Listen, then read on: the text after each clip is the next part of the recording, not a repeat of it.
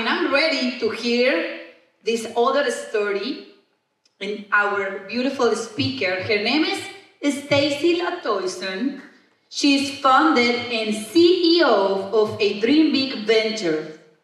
Is a visionary venture capitalist with 22 years of energy experience at Chevron, including international assignments in China and Angola.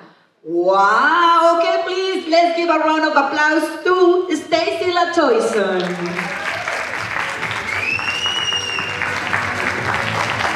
Buenos dias, mi gente! Do we have any cougs in the house? Whose house? Let me tell you something. This past year, I spoke at South by Southwest, which was like a dream come true. I spoke at the Hispanic Association on Corporate Responsibility's 30th anniversary in LA. I received an honor from the Houston Business Journal of Women Who Mean Business for Women in Energy. But I have never become so emotional before a talk as I did today. Because this is where my story and my journey began, here at the University of Houston.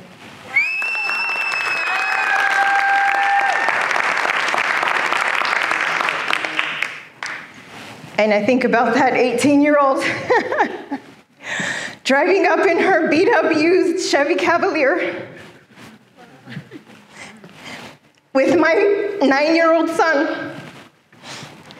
And some days I had to bring him to class with me.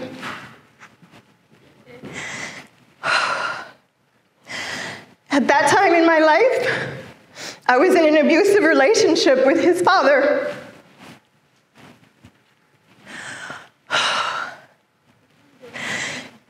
And to know everything that I have overcome and the woman that I am today, dreams do come true.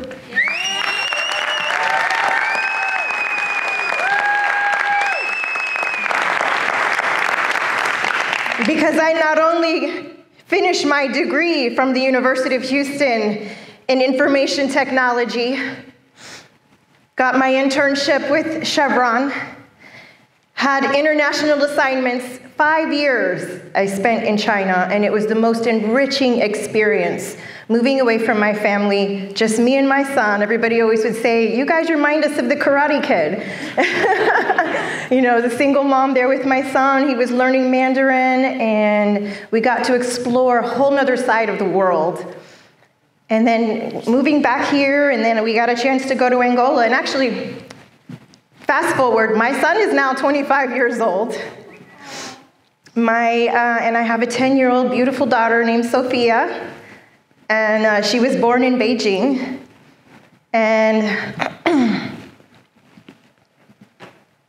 I decided in 2022 that during the pandemic that, I rose the ranks at Chevron. I was manager of innovation and strategy before I retired.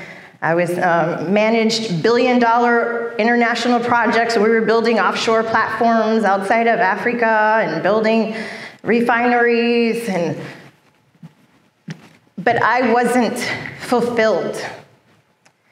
And it felt like my story of teenage mother, 17 years old, and everything that I've experienced, that is something that I need to share with others. Because if you see her, you can be her. And it's surreal to stand on this stage today.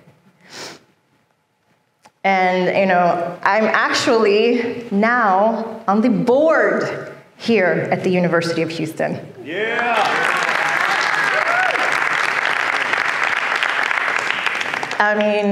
And this amazing university has the top entrepreneurship undergrad program in the nation. This university represents our diverse city. I mean, I think there's more international students. The majority is Latino, just like our city. And it is very important, as Ivan said, that we have representation on our city council and in office and in Congress and in our state representatives. But it's also very important that we have representation on all of these boards of these businesses where we consume all the products every day. What is it, $1.7 trillion that our Latinos spend buying Nikes, buying purses, buying video games. I mean, buying cars, you name it. But we need to own it. That's how we build for the future. That's how we break this generational wealth gap. I mean, it is a problem when only 1 or 2% owns everything. They own all the wealth. And we work our asses off every day. So I want to talk to you about investing in yourself. So, I got that degree here from U of H, my undergrad. I also went back and got my MBA from St. Thomas in international business. So that really helped propel me in my career at Chevron. But I attended a conference where Serena Williams was the keynote speaker, and that's where I learned that only 2% of venture capital funds go to women and underrepresented startups. And I knew in that moment, because I already broke a lot of barriers in a very male-dominated field in energy, that was my new mission in life. So I made a pivot. And I went back to school, which I never thought I'd go back to school again. But I got accepted into Columbia. And I did that for my 17-year-old self, who when I was in high school, I was a straight A student, and my goal was to go to Ivy League school. And I was receiving acceptance letters from colleges all over the country. But I wasn't able to go. And I was opening those letters, crying while my baby was kicking in my stomach. But I came here to the university, they welcomed me, they embraced me, and I met so many wonderful people that were supportive of me and made some of the best friends that I'm so thankful for today, who still today remind me, Staci, tap into that 18-year-old hungry self. The one who was working 2 jobs while I was going to school at night, the one who sacrificed, saved every penny because I was motivated to buy a home for my son. And I bought my first house when I was 25 years old because I wanted him to have a backyard just to play with his friends. So anything is possible when you invest in yourself. So I finished the venture capital and private equity program at Columbia, and I'm going in September to the graduation, so I'm going to be in New York. Thank you. But the impact that I'm making today is investing in women and Latino businesses. Because how many times do we get rejected? Too many. Exactly. But we have so many brilliant minds who are solving some amazing challenges that we need, and we understand our community. We know who the consumers are. We know what we want, what we need, what works. So I'm a limited partner in, it's called Mendoza Ventures. And it's a fund that invests in women and Latinos for cybersecurity, AI, and fintech startups. I'm also an investor in Portfolia, which is all women investors who invest in women-led startups. And I'm also a shareholder in Agility Bank, which is the first women-owned bank in the United States.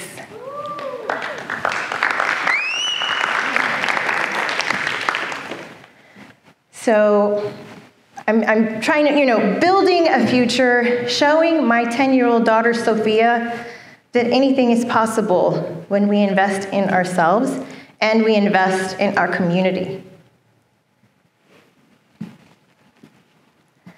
So another adventure, or another opportunity and experience that I just had that I want to share is very important for us. I don't care what it is. Maybe you have to sacrifice taking a trip, but get an executive coach or a life coach. Someone who is unbiased, someone who is your cheerleader, someone who is going to help propel you forward. So I just went to Santa Barbara last month to go have 3 intensive days just to work on me, because I have big, big dreams. And she helped me, really think about how to prioritize everything that I want to do and come up with a strategy and a roadmap. And so there's times when we need to take a time out, because every day there's always so much to take care of, things going on with the car and with the house and with the kids and with your parents and your friends. But sometimes you have to take a moment to really focus on yourself.